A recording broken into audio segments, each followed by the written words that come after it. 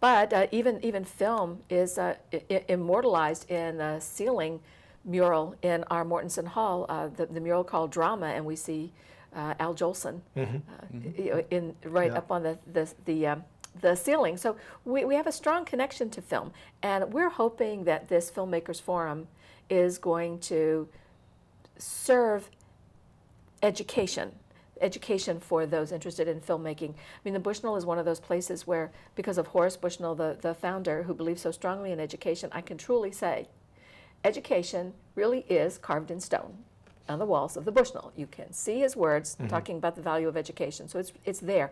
And now we're looking at that connection with education and film.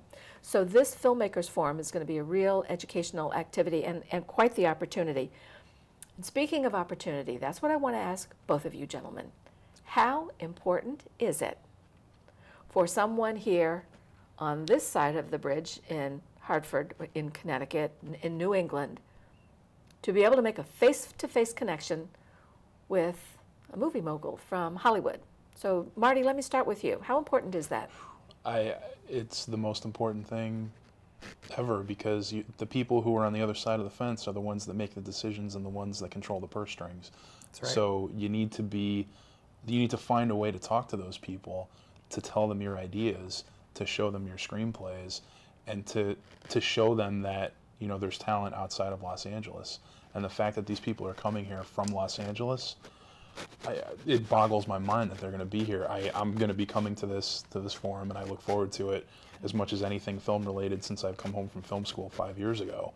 And I used to work in Los Angeles, and I know, having worked for a producer before, that's where all the decisions are made. So if you have access to them, however you get it, that's the name of the game.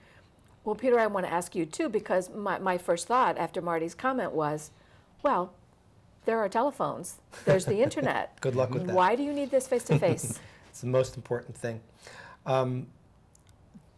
To answer your question, just to give you an example of why it's so important, when I worked out there as an assistant and as an analyst, we would get just bombarded every day with people showing up at the gates, people mailing us things, people cold calling us, and the volume of that type of contact is just so intense that unless something is phrased very carefully and correctly, you're turning 90% of it off. I mean, people do get through in that way, but it's very, very limited.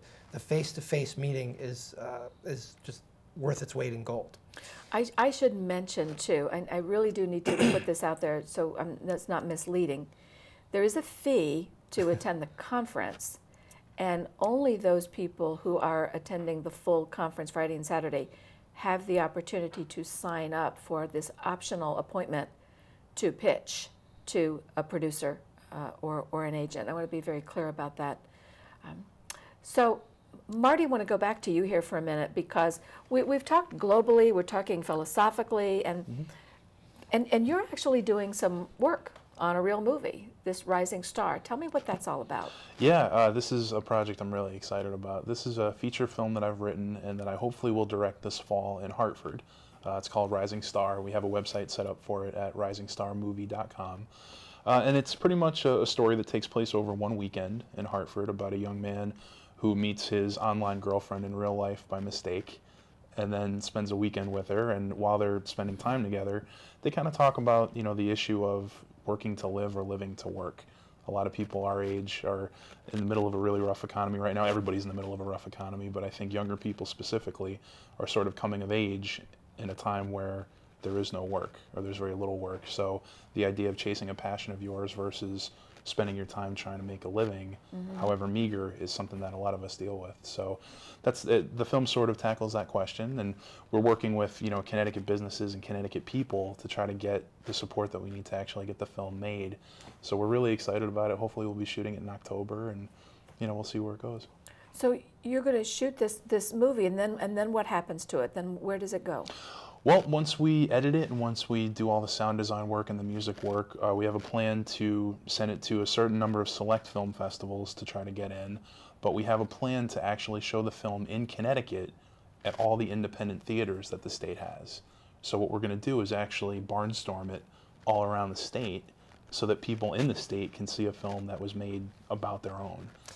Very nice. That module is making a big comeback, by the way, because of the stranglehold that the distributors have and how hard it is to get your film distributed. So what he just described, the idea of barnstorming or firewalling your event, basically getting a theater and screening your film there as an event, as a standalone event, is a module that a lot of filmmakers are moving towards to get their work out there. Because you need people to see what you've created. Well, yeah, and of course, you especially if you're working with a smaller budget, you recoup your money, you recover your money much more quickly because you're not giving 40 or 60% of it to a distributor.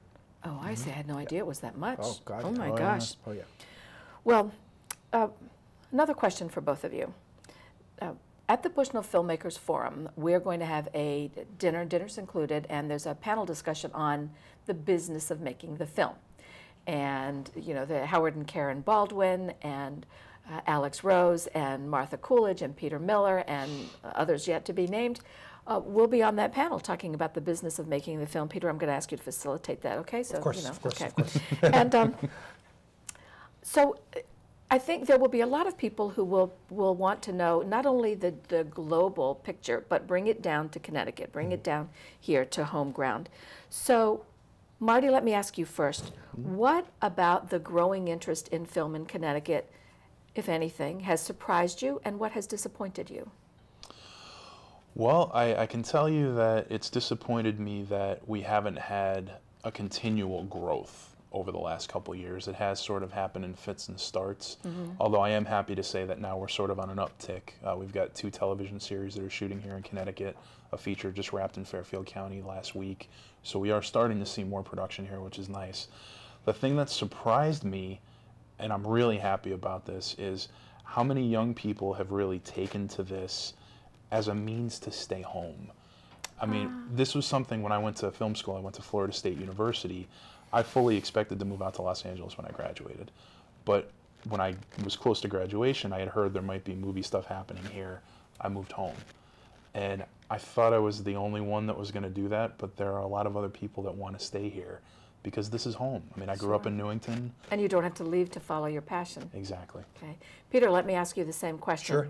What about the growth here has surprised you, and Well, if anything, disappointed? There's a very active and very, it just seems to be growing geometrically. A lot of people are getting into this now and are very passionate about it. There's several organizations that are really trying to support and educate people about the film industry, and that's really great. I guess the wide number of people that are getting into it has really surprised me. What's disappointed me is that there doesn't seem to be a lot of importance placed on, or emphasis on, the importance of story. And I know that the training program is doing a magnificent job of training people to work on these shows that come here to shoot. But this is the last part of production. There's a whole other side of production that begins with somebody sitting down and doing coverage on screenplays and knowing story and knowing how to spot material that is commercial. And there's not a lot of knowledge out here about that, which is one of the reasons that I was motivated to begin teaching screenwriting here. But there's not a whole lot of interest in that part of it, so that's a little disappointing. Well, we'll be taking some steps to correct that. Absolutely. So, gentlemen, thank you both very much for coming tonight. Unfortunately, our time is up, and Marty Lang, I wish you great success with your movie, Rising Star, and Peter will be working together on the Filmmakers Forum and on the advanced screenwriting workshops and on the regular screenwriting workshops. Again, please go to bushnell.org if you want information about the Filmmakers Forum. And so, gentlemen, thanks very much. Thank you also to my FB crew. And to you in the viewing audience, I say this every week and I mean it sincerely. I do know the value of time, especially if you're trying to work full-time and write your screenplay or your novel. And I very much appreciate the fact that you chose to spend another evening with me. Thank you.